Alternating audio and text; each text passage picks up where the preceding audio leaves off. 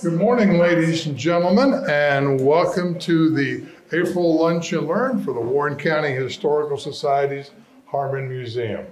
I'm John Zimkus, the Education Director and Historian, and we're so happy that you're with us today. This year has been a great year for Lunch and Learns. Our crowds are coming back, and we're very, very pleased about that. There's a number of activities going on I think you should know about today. On Friday, April 21st, we're going to have a new art display in the Gary Semlinger Art Gallery, and it's going to be Suzanne Mahan, and it's going to be called Blooms. It'll begin on Friday the 21st and run through May.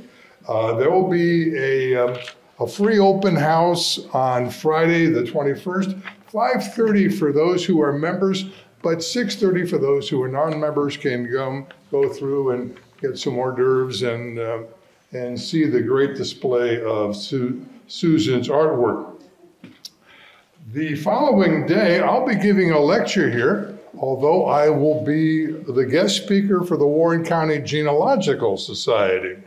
But they're going to be meeting here, and I'll be discussing Lebanon African Union School and Professor S.R. Bailey. It'll be free. It's at 1:30 in the afternoon. It's about the quote, colored school in Lebanon, beginning in 1861, and an African-American teacher, a college graduate, who actually was born a slave in Alabama and came north during the Civil War, and his fascinating story. That'll be on the Saturday the 22nd at 1:30. On Thursday, April 27th, we're going to have our Shakespeare tea, which hopefully you'll come and join us. It'll be at 1 o'clock. There'll be readings, and it'll be in the Village Green. And check our website for cost and more exact information on that. The first Saturday in May, which is going to be the 6th, in June, which is going to be the 3rd, and in July, which is going to be the 1st, the Beetle Cabin, our 1895 cabin, will be open to the public. It'll be free from 11 to 1, and we're going to have a weaving and spinning exhibit going on in May. Our director, Michael Coyne, and myself will be in Tall Tales and Pioneer Stories on June 3rd, and then we'll have Pioneer Crafts on July 1st. And as I mentioned, that'll be free from 11 to 1. On Thursday, May 11th, we're going to have music at the museum, and we're going to have classical pianist Daniel Sachs will be here. It's a Thursday night at 7:30. The prices are $15 for adults, $10 for seniors, and $5 for students. And that'll be at 7 o'clock here in the conference center. We're going to have our flea market on June 2nd and 3rd, Friday and Saturday here, which will be free. And then something to consider on May 26th, there will be a tour of the Lebanon Pioneer Cemetery, which is actually the Baptist Cemetery and the Methodist Cemetery, all in the same city block, both about 120 years old. And I'll be conducting the tour, but we will visit a few of the people who are buried there, and we will have people portraying them and telling them they will tell us our story. So there's a lot of interesting things taking place in the museum and involving the Historical Society. As far as Lunch and Learns go, our director, Michael Coyne, will be giving our lecture here on May 17th. What's new at the museum? We're getting a constant barrage of new items, especially in the folk art genre. And we also have a lot of things we have that we didn't know we have. So it's sort of new to us. So we're uncovering things and we're having donations, and that'll be a pretty good and interesting presentation for our May Lunch and Learn. On June 21st, our luncheon and speaker will be Suzanne Anderson Taylor. She's a teacher at Lebanon High School, and she'll be talking about what happened at King Charles' coronation. She does this in her class, and she goes through the great detail as to the entire ceremony and the items involved with that, and I think you'll find that very interesting. On July 19th, our speaker will be Tom Calarco, who will be talking about Orson Murray, an abolitionist, a free thinker, and a hippie from about 130 years too early. He really was a fascinating gentleman, born in Vermont, moved to Warren County, lived near Foster, and quite a fascinating character. If you, by the way, it's free to go through the museum today because you are our guest here. If you go to the Underground Railroad display on the lower level, you'll see a picture of him. He either looks like Rip Van Winkle after he just woke up after 20 years, or a drunken Santa Claus. So you can take a look at that picture of him and decide which one he is. Then in August, we're going to have Kim Villarva, and she will be talking about Civil War women forging a path, and about how women felt the need to get involved and then began to make history themselves. And that'll be on August 16th. So we have quite a few interesting things taking place at the Harmon Museum. We're so happy that you're with us today, and hopefully you will come join us for some of the other activities we have. By the way, what you are dining on right now, of course, is asparagus sauteed in garlic and onions, roasted potatoes, Yukon gold potatoes, roasted in herbs, and chicken Chardonnay, the creamy Chardonnay and mushroom sauce. And strawberry shortcake will be your dessert. So enjoy your meal, and in a half hour or so, I will introduce our speaker. If I have your attention, please. Once in a while, they do let me out of the office. So I'm Michael Coyan, I'm the director, and I have something that I think is a very special thing, but it's to a very special individual. We often see people who throw themselves into their work, driven not by monetary gain or big retirement, but by the love of what they're doing. We've had a fortunate run of people in the city of Lebanon and Warren County from its very founding to the current day. And I think of whether they are politicians like Thomas Corwin, many of you who know that name, and his illustrious career, or someone like Doris Corson, who gave herself so unselfishly to establish the Lebanon Council of Garden Clubs. And there are people like that in all of the history, art, and culture of our county. But today, we would like to honor a fellow who has given service above and beyond. So I would like, on behalf of the board and the membership of the Warren County Historical Society, to present the first Thomas Corwin Award for his distinguished service in history, art, and culture in Warren County and Southwest Ohio to Mr. Jack Blosser.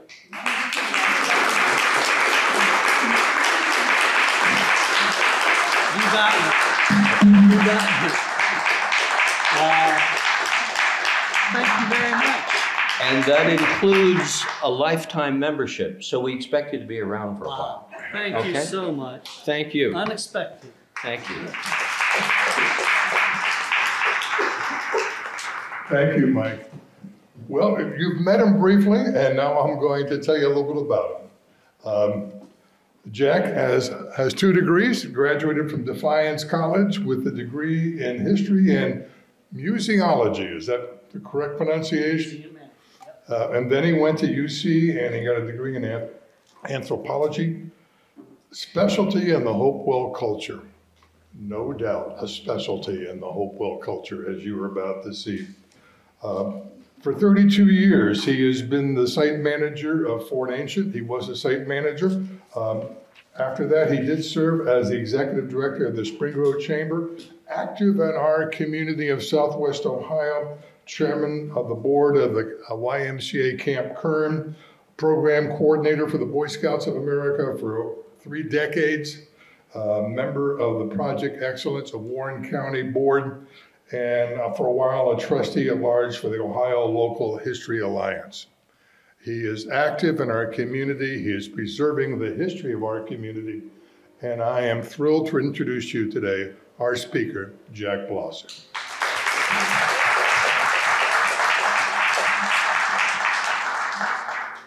Okay, can you hear me okay?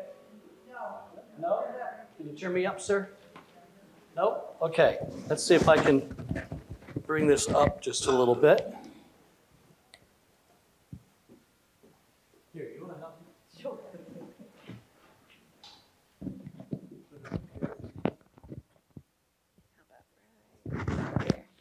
Is that better?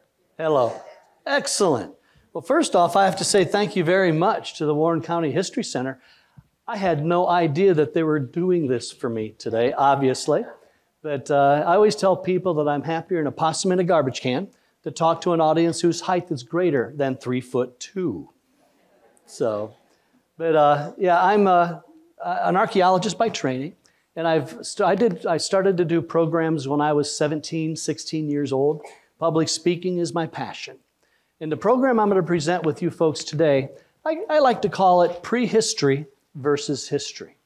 And the program will be divided into 2 segments. Number 1, prehistoric culture. Area 2, historic. So how many historians do we have in here? Minus John. Okay, I'm going to be asking questions that's open to the public. I like class participation. If nobody raises their hand, I'll pick on somebody. So, especially the ones that look down. I do that a lot. All right, when do you think historic period started in the Ohio area?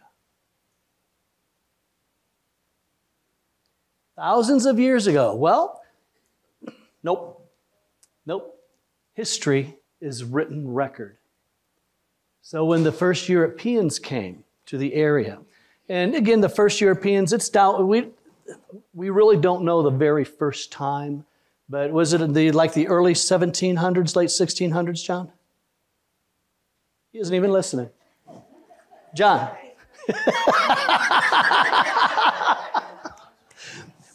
Historic period in this area is around late 16, early 1700s? Yes. Okay, there we go.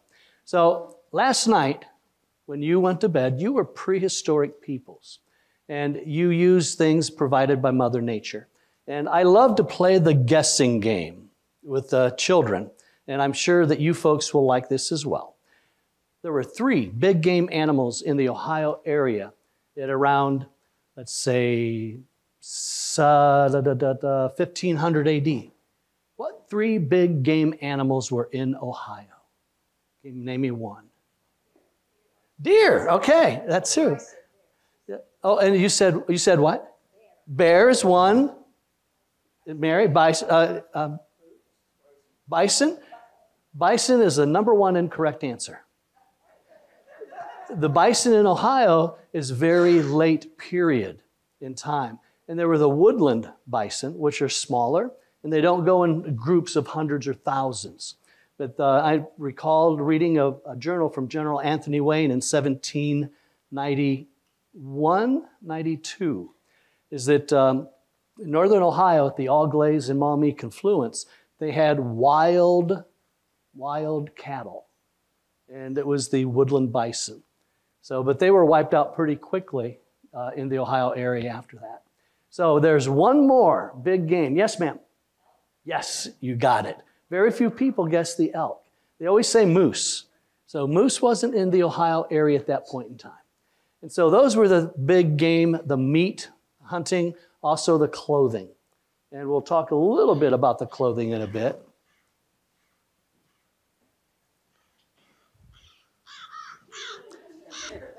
The crow is the messenger. So whenever I get a message, and I forgot to shut this down. So, I like to have fun. All right, we're going to talk now about the animals that are in Ohio, and there is one that was not in Ohio at that point in time. So we're going to play the guessing game. We'll do a somewhat easy one first. What is this one? Mink. Good. Throw that under there. This one? Pardon me? Beaver? Nope, not a beaver, not a muskrat. Ooh, woodchuck. Yeah. You can always tell when I'm doing programs to the little ones, if they get the groundhog, they're country. They're country. Oh, the groundhog hide actually was so dense and thick that the Native Americans would use that hide for a water drum, a small water drum. This guy? Fox. What type of fox? Don't say dead fox. Gray fox. There you go. And then we have his cousin, the red fox.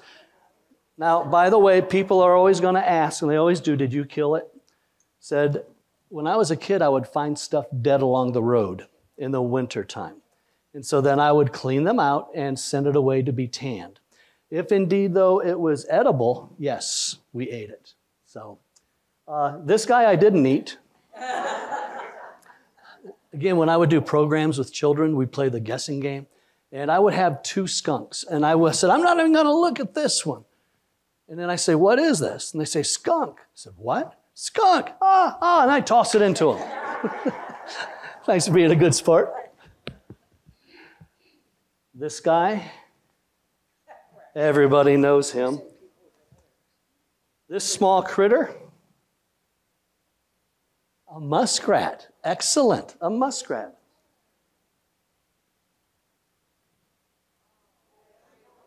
The coyote.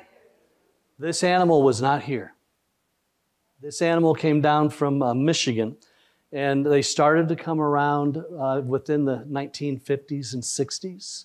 But in 1865, the coyote was only known west of the Mississippi.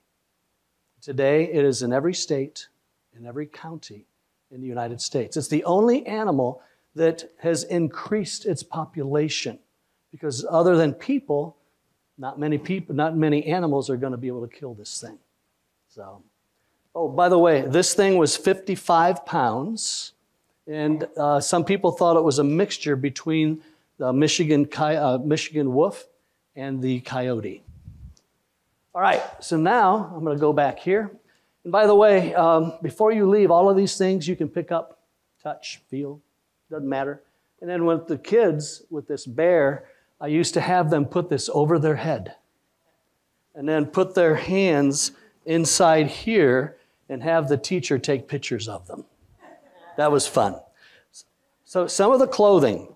Now, deer clothing was used, but it wears a lot faster than what the elk and bear would. These are called leggings. And again, you put it on your leg, pull it up, and then you will have like a belt around here, and you would wear it. And try explaining the apron to the children. And I will just say, it is meant to cover things that need to be covered. Let's go on. So we have the leggings.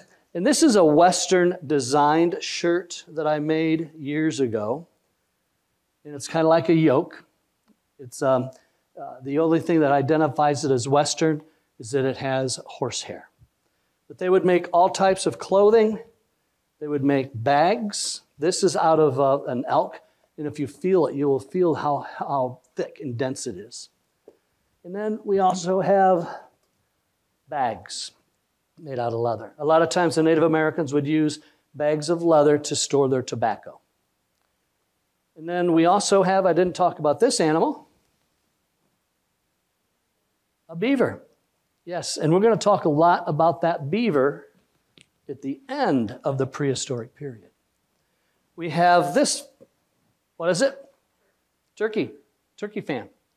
Prehistoric air conditioning. That's all it would be. And then we have containers. Typically there would be a cork in there, a corn cob, but this would be a canteen. We have gourds for bowls, sweetgrass baskets, birch bark baskets. And this birch bark basket was given to a friend of mine when he got married. Well, I've got it now, which means it didn't work out for him. And he said, Jack, don't give this to anybody. It's bad luck. We also have a container. This is tulip poplar bark. Tulip poplar is one of the trees that you can actually take a third of the bark away from it and it won't die. And then it will just heal. This is called a medicine basket. The Native American women would have this. And if you see this at all with the Native American women, they were picking medicines. So it's very distinguishable. Everybody knows what this is? Yep, turtle shell for a container. And then we also have other bowls as well. However, this guy, the pottery, this is a copy. And if I drop it, it breaks. A lady would make well over 100 of these in their lifetime. Average life expectancy of a man, 30 to 35. Ladies, 28 to 32. There were people that lived to be older, but there was also a 40% child mortality rate. 4 out of 10 children never made it past the age of 5. So if you drop this, you're out of luck. Now, going on, we're going to talk a little bit about jewelry. This is a bear claw necklace. The stones, there's limestone. It was drilled. And the bear claws. Now, the bear claw has an interesting story. This bear was killed in 1927 by my wife's grandfather when he was on a little vacation called a honeymoon. Hello. And a regular riverstone pendant. We have a bracelet made of fox teeth. And I made this for my youngest daughter when she was 5. She took it to school for show and tell. But she didn't know what it was. I said, oh, here's a bracelet. Okay, Dad, thanks, I'll wear it. Went to school, come home. She said, Daddy, what is this thing? I said, honey, it's a bracelet. Yeah, but what are these things on it? I said, honey, those are fox teeth. She went, this is exactly what she did. Ew. And she never wore it again. Jeez. We have abalone with also wampum beads. And again, okay, you're saying, where is this from? It's from the Southeast United States. And if you've ever seen Last of the Mohicans or Dances with Wolves, there was a gentleman there that made 80% of the regalia. And he became a friend of mine. And he gifted me this about a month and a half before he passed. So it's an heirloom treasure. Other jewelry. You know what these are? Ear spools. Yeah, it still goes today. In fact, ear spools go back well over 3,000 years.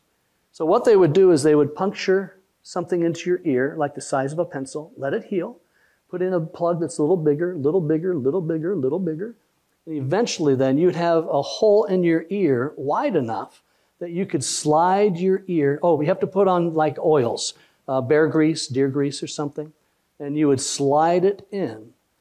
And I've talked to a lady who had ear spools about this size. It took her almost a year to develop ear holes that big. So I said, well, why do it at all then?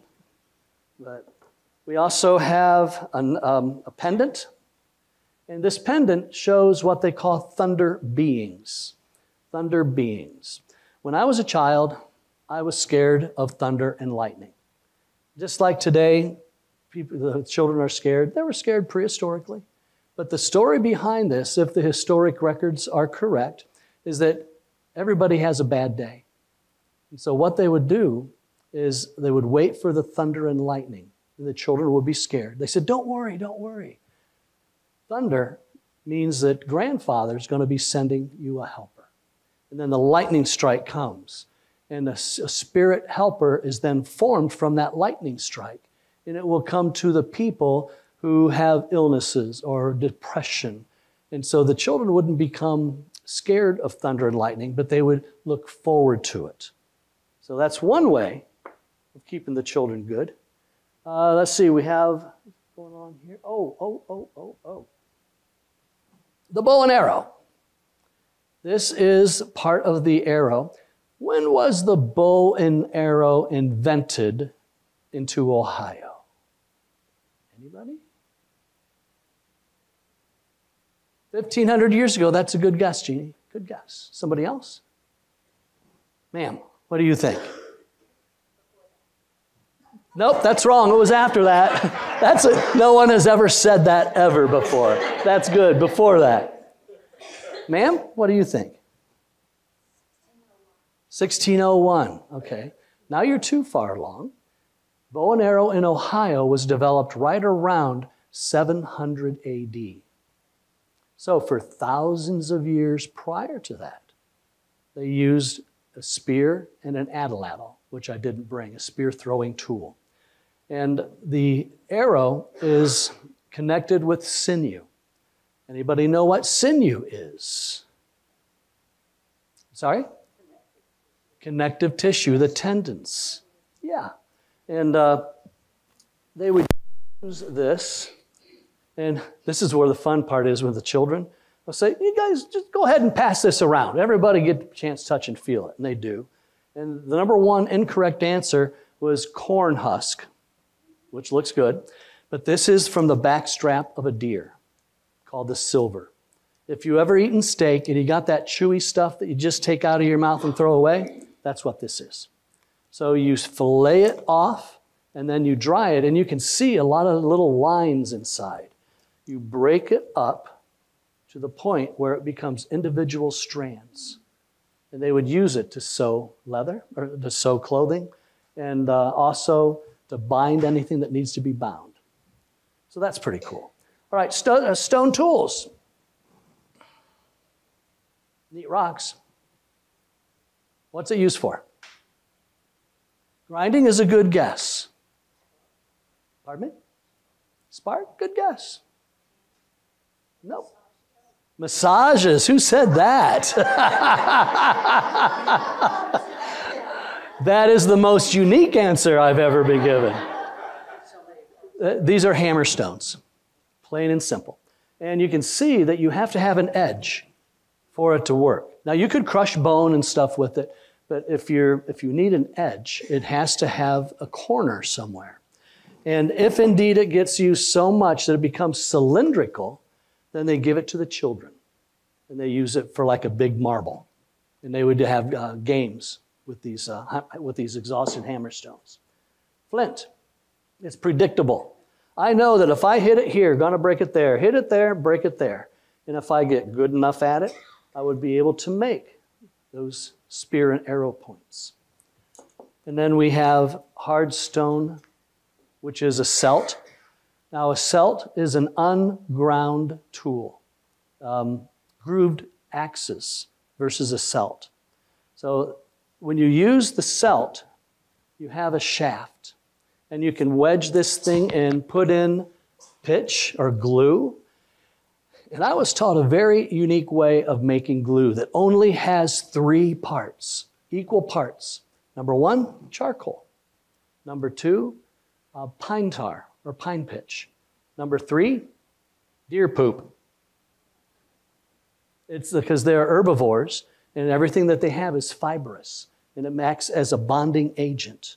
And then you would also wrap rawhide around here. Makes an excellent axe, poor hammer. I saw a video of a man cut down an aspen tree, which is a pretty soft tree. Took him 60 minutes to cut down a 9-inch diameter tree. Took a long time. Can anybody say steel chainsaw? Let's do that. And then we also have gardening tools. This is a hoe. A hoe, gardening tool. Can you guys, if I do this, see the shine on the upper edge over here? That is called corn gloss. You have an L-shaped stick, wrap it around, and you use it repetitively this way. The more you use it, or the faster you use it, it becomes glazed from the friction of that in the soil. What about this? What do you think this was used for? Okay, you could use it for scraping.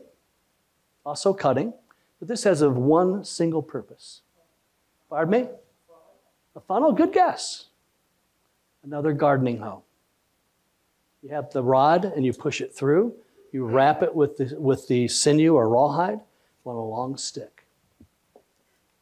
We're on the same subject. What do you think this is? A shoulder blade? What did she say?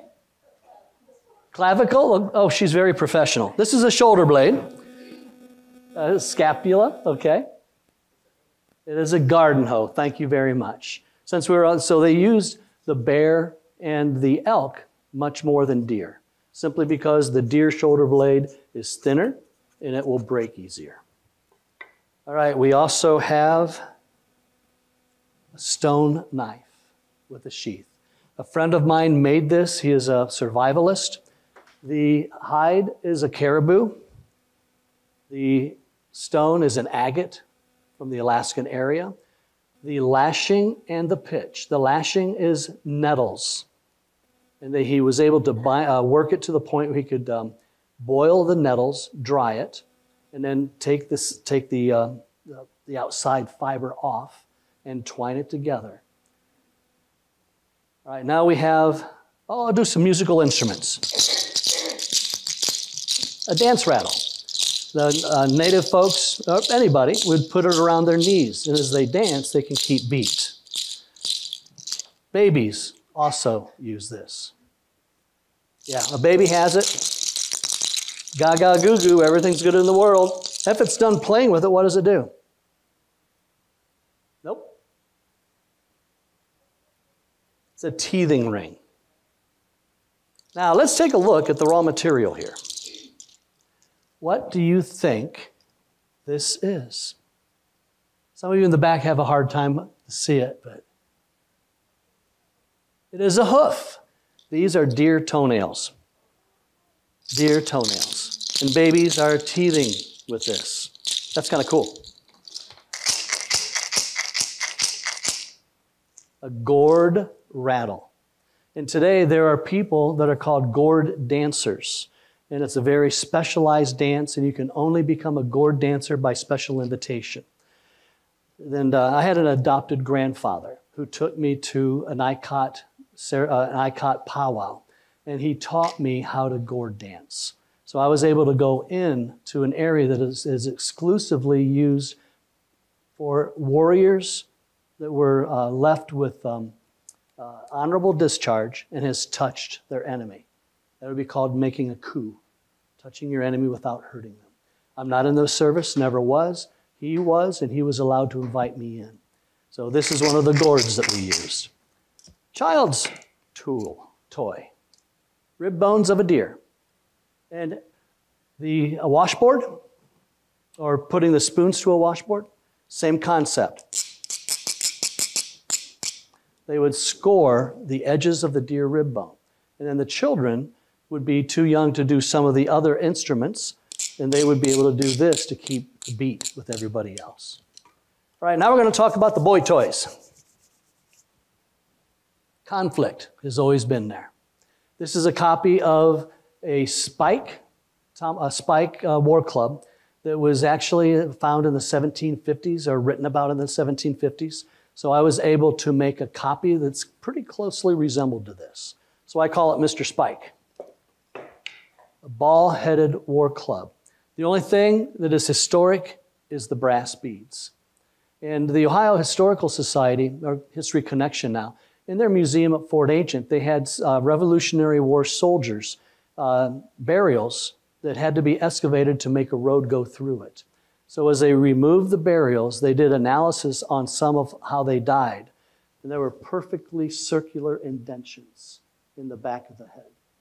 So they put one of the war clubs inside one of the indentions, and it matched perfectly. All right. Last night, you're prehistoric folks. You wake up today, and there are people that look differently, act differently, talk differently. They're going to be in your village. They're in your village now. And they want to trade. And they're saying, if you are willing to trade your furs, but we really want the beaver fur, I will give you things, and this is what I tell the fourth graders. You don't have to do this. It is so cool, it'll make you say, ooh, ah, cool, dude. and I'd have the children repeat it. By the time I was finished, they were screaming it out. It was a pretty good time. But beaver transforms the native world for the good and the bad. So we're going to talk about the good things. First thing, clothing. I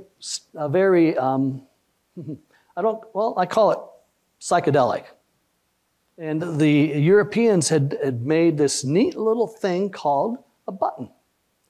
This is one size fits most. And then the only thing that wouldn't work necessarily would be the sleeves.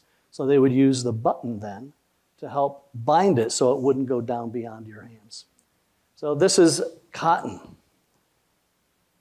silk, scarves, bags from wool blankets, and the beadwork. They had this very tiny pony beads that they would use.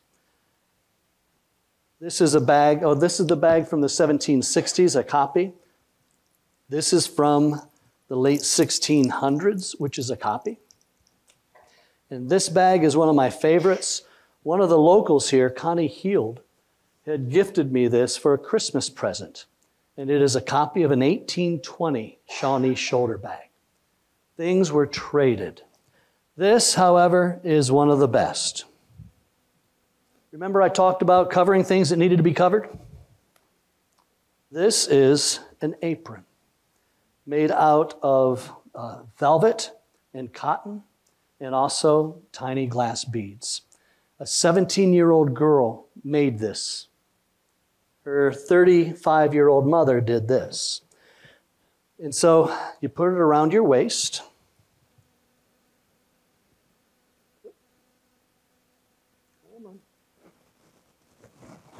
There. Put it around your waist and wear it like this. So now, enter my two children. They were 7 and 9 at the time. We had a parent-teacher conference. I come down out of the bedroom wearing this apron. And they said, "Dad, what are you doing?" "Come on, we're going to be late." "Dad, you're not going to go like that." I said, "Well, yeah, why not?" And then the attitude. "Dad, you can't do that. I can never go back to school. I'm going to die." And then they started to cry. All right, they were serious. So I said, "Okay, I will not wear it, but I will wear it at the next parent-teacher conference." "Okay, Dad, that's good. Fine." Next parent-teacher conference, I could not find this anywhere in the house. So they told me later, a year later, I found it. And I didn't know what happened to it. And the girls confessed that they did this to me. So now this is an heirloom just because of what they did. And then they also had gauze. Gauze is a multi-purpose tool. You can use it as a head wrap, a binding. You can rip it and use it to tie anything down. And moccasins. These are deer moccasins. So you can see they're pretty thin, and they've developed almost a hole here, but a definite hole. And then the European part would be making the beadwork. A sash. This was gifted to me. Let's see. And it would be worn by dignitaries. And if you put this on for ceremony, they know that you're hot stuff. But kind of cool. And I told you about the leggings. Now, instead of leather, we have cotton. And it is also lined. Let's see here. It is lined, or this is wool, but then it's lined with cotton, so it doesn't itch as much. All right, we're going to get back over here again. Okay, you folks were using all of these baskets in the pottery vessel. Now, and you would make well over 100 of these in your lifetime. Now you trade fur for a copper kettle. And this is from the late 1700s, and it's still around.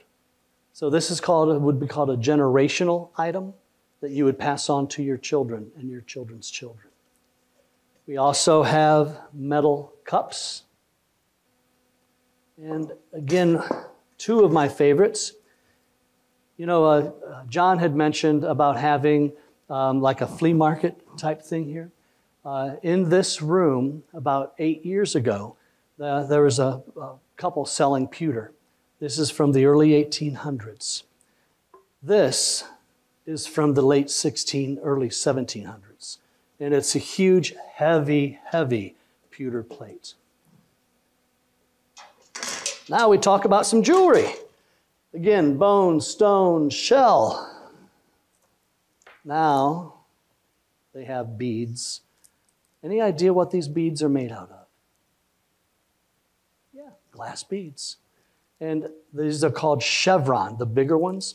These are over 200 to 250 years of age. And they were traded along with pony beads, like these. And again, very colorful. Then they also traded for silver and brass jewelry. These are called gorgets. And early on, the only way you would be able to get one of these gorgets, which signifies a commanding person or somebody of authority, the only way you would get it is by taking it from them. This was not really traded back and forth for a while. Bracelets made of silver. Can you imagine what these folks were thinking when they finally saw a true fork for the first time? These are later, and also a spoon, which I forgot to show you here. Spoon, which is a shoulder blade of a deer, and a shell. And then we have, let's see, we have bone awls. And let's see if we have it up here. Oh, yeah. Then we have metal awls. You can see how it changed the face of the Native American culture. Now, we have these. What is it? A cross. Do not assume that a symbol of religion by one culture is a symbol of religion for another culture. The Jesuit missions were converting Native Americans and giving them these crosses. This was not a religious symbol to the Eastern Woodland. Anybody care to guess what it would represent? Not a telephone pole. A what? A war thing? That's a good guess. It's an insect. A dragonfly, exactly. The dragonfly to the men represented cunningness and skill and speed. Because I've never seen a dragonfly get caught by a person. To the ladies, this was a symbol of beauty and elegance. So the Jesuit missions are coming around giving the cross. Please accept this cross in the name of my religion. The Native folks are saying, hey man, cool dragonfly. Thanks a lot. See you later. Bye. And then one of the other big things, stone knives versus metal. And again, this changes everything. You saw the hose over there, now a metal one. Generational items. You take care of them, and they'll last for generations. This is from the very early 1800s. Stone axe. Ta-da! Metal axe. And then the tomahawks. This is a pipe tomahawk. You put tobacco in here and you smoke it through here. This is actually made from a gun barrel.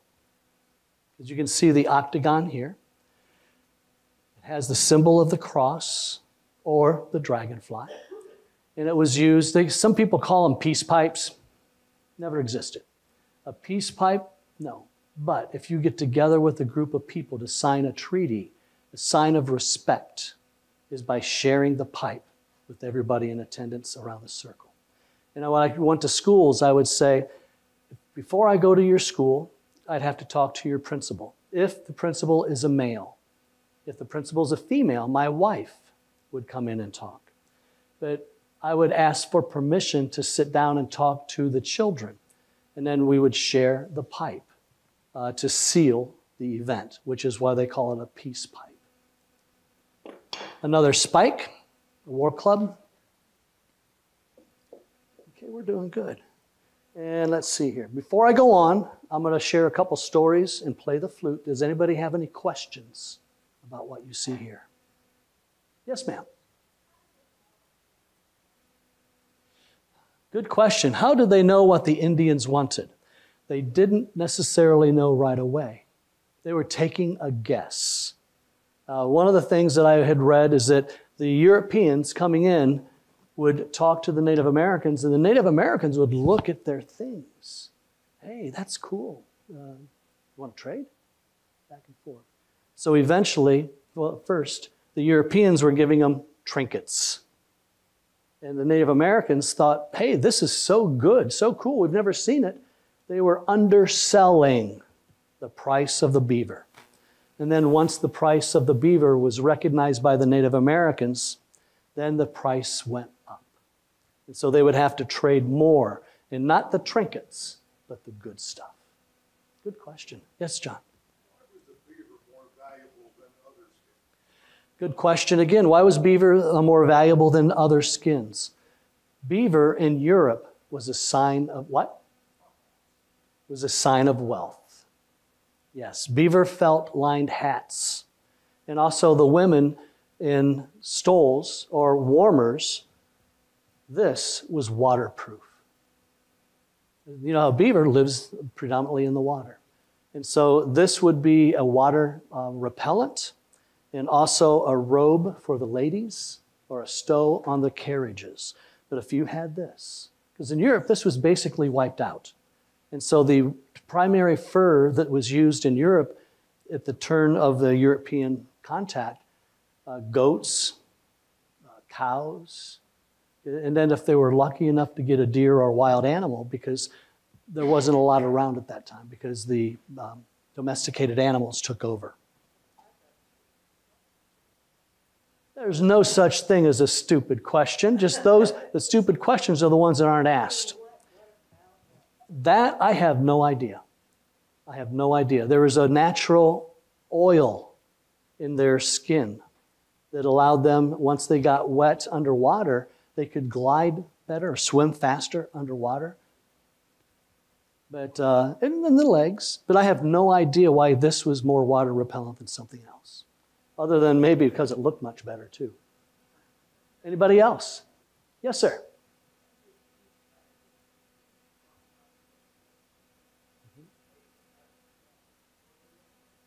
Not glass beads.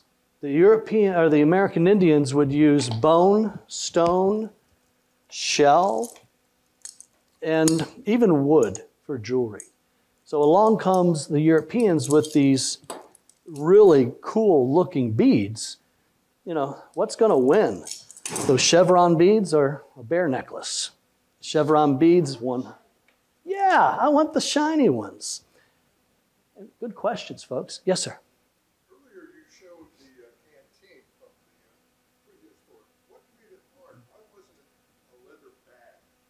Okay, how many of you have ever grown a gourd? Okay, the gourd, when you plant it, it's very fleshy. And if you let it rot, if you don't take care of it, before it hardens, it'll just rot away. But if you take it during the fall and put it into a space that is dry and cool, the fleshy part on the inside will dry up. And as it dries up, it becomes much lighter. And then you would be able to take, and I didn't bring a natural gourd, but typically they top up here, and you would cut part of it off and then ream inside, and then it's so dry that it can be used for storage of that or the canteen with the gourd. They still use the bladders of animals. They still use that, or the stomach of the animal. Good questions. Anybody else? Yes, ma'am. Finding a lot of dead fox along the side of the road. Now, my family was known as the Northern Beverly Hillbillies. If God made it, we had a chance of eating it. But we did not eat skunk, weasel, fox, or mink. So in the 1970s, trapping and hunting, it was very big for poor families.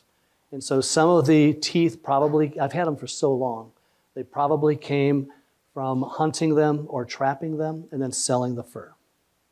Yeah. People don't do a lot of that today. Anybody else? All right. Now, story time. The flute. Let's make sure.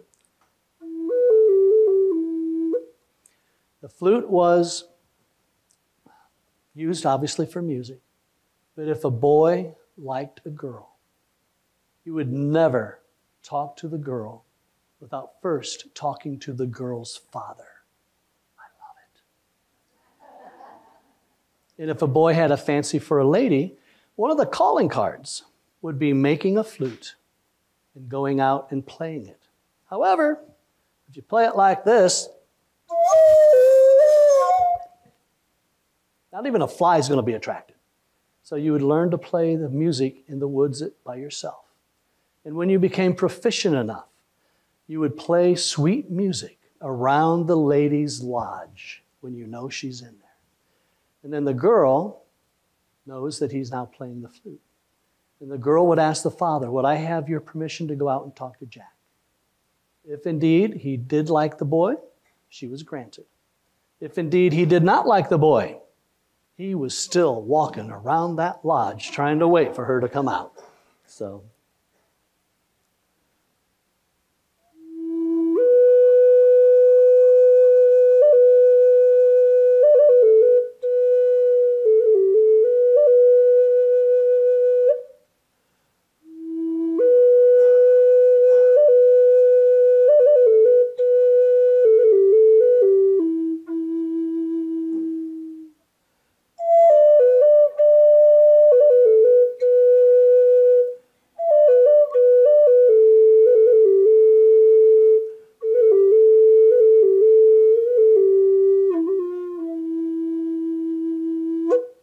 So that is the native flute. Oh, thank you, thank you.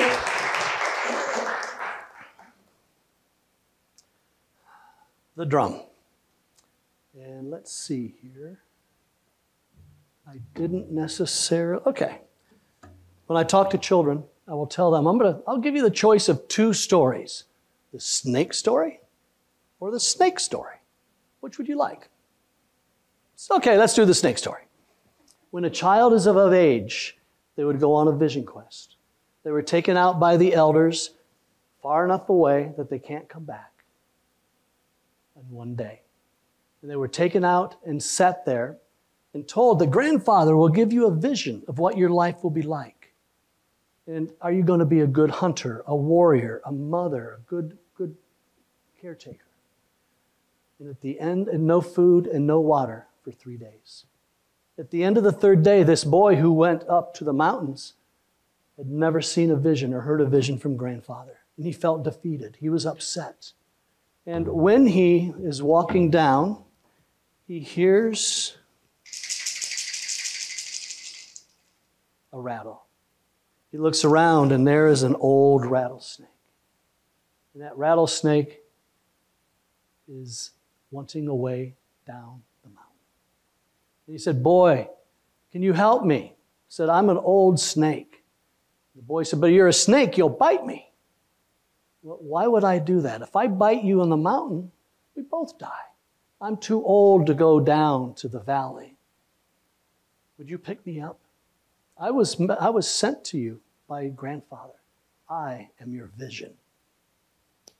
That's what he wanted. He wanted the vision. He reluctantly picked up the snake and he put it in his robe. And on the way down, they had to spend the night and then keep going the next day. And the snake said, when you get down to your village, this is what's going to happen. You're going to see the smoke coming from your lodge. You're going to see your family and friends coming out. And you're going to show them me. And you're going to have your parents say, put that snake down. It'll bite you and you'll die. But we're friends. So on the way down, just as the snake had envisioned, the smoke from the lodges, the people coming out, and the snake had told the boy to put his hand out and say, stop. And they said, put that snake down. You'll be bitten and die. He said, no. Grandfather gave me this snake as my vision. He told me I will be a great hunter, a great warrior one day. And then as he was putting the snake down, he remembered the snake told him to pet him as he put him on the ground. So he lays the snake down and pets him. Gets him every time. The snake bit the boy. The boy's laying there knowing that his time is coming. The time for him to take his final journey. The boy was upset. You bit me, and you told me you wouldn't bite me. The snake replied, I told you that at the mountaintop. We're in the valley now. And the boy dies. I tell this to children because every one of those children and every one of us at one point in our life has had a snake. Drugs, alcohol, tobacco, making decisions that you should never make. And so I tell them, my father had a pet snake, 2 of them, alcohol and tobacco. He died when he was 51. My sister had a beautiful snake, and it was called Raleigh cigarettes. And she died at 70 with COPD and all the complications that go with it. So I tell the children, there are many snakes to play with that are not dangerous. But if you find the dangerous ones, leave them alone. And I tell them, you're going to be exposed to all of these things as you grow up. So be careful in what you pick. And then, oh good, time for one more story. This one is one of my favorites. It's called The Wooden Bowl. There was a grandfather, father, and son. They would eat at the table with their families. The children had to sit at the child's table, and they were given wooden bowls because wooden bowls aren't going to break. And the children that were young enough, and so they would drool, they'd make a mess on the floor. And one day, grandfather was told by his son that you're dribbling, you're messing up, you're breaking plates. I'm going to give you this wooden bowl. That wooden bowl signifies he now sits at the children's table. He didn't like it too well. The grandchildren loved it because grandfather would sit and share stories. They would ask questions about what life was like when they were his age. And he would tell stories about why the coyote is dark, why the bluebird is blue, why the moon moves and shades. And then that went on for a couple months. And then one day, the grandson was out and he was carving. And his back was against his father. He was carving, and the father said, "Boy, turn around. What you carving?" And he shows him the bowl. "I'm making a wooden bowl, grandfather, or father." He said, "Wow, your grandfather will really love this. You could always use another bowl." And the boy looked confused. He said, "Grandfather, no. One day you will become old. You will dribble your food.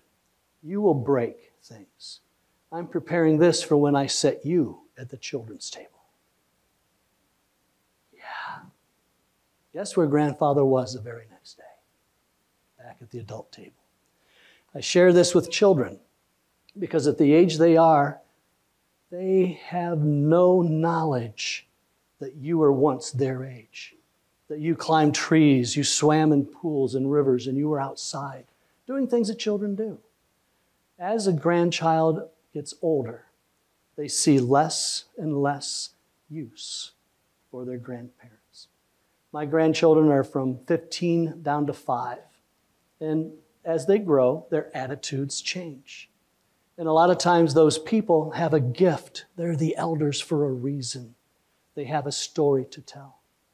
However, the problem is they don't want to push themselves on their grandchildren. They're waiting for the grandchild to ask them a question.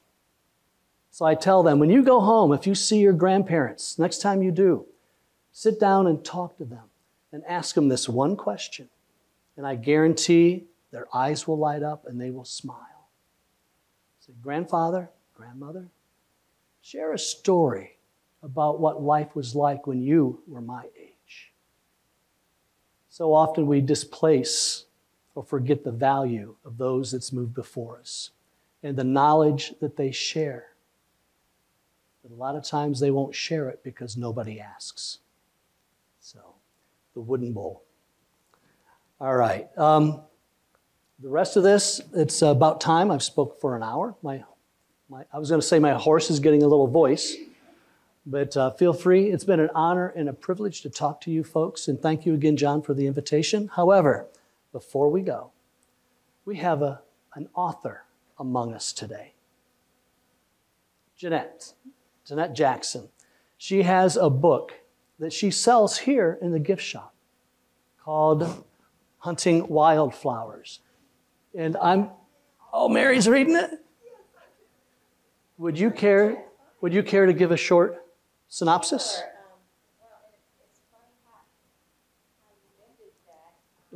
Here, we're going to give you a microphone. We found some love letters written to her grandfather during the Great Depression, like from 1932 to 1935, and she had never read them because she didn't want to break his privacy.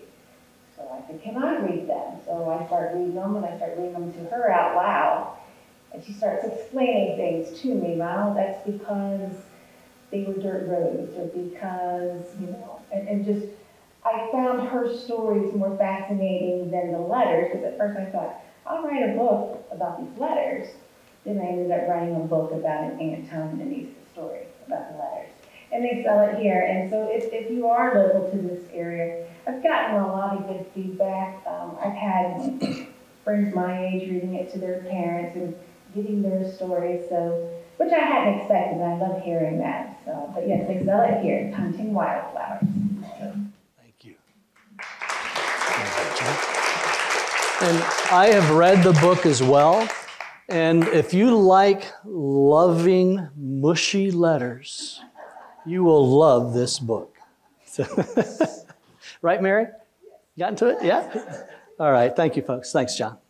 Thank you so very much, Jack. And thank you for joining us today, folks. Feel free to come up and take a look at the furs and artifacts that Jack has brought, and also tour the museum. And hopefully you'll join us next month. Take care.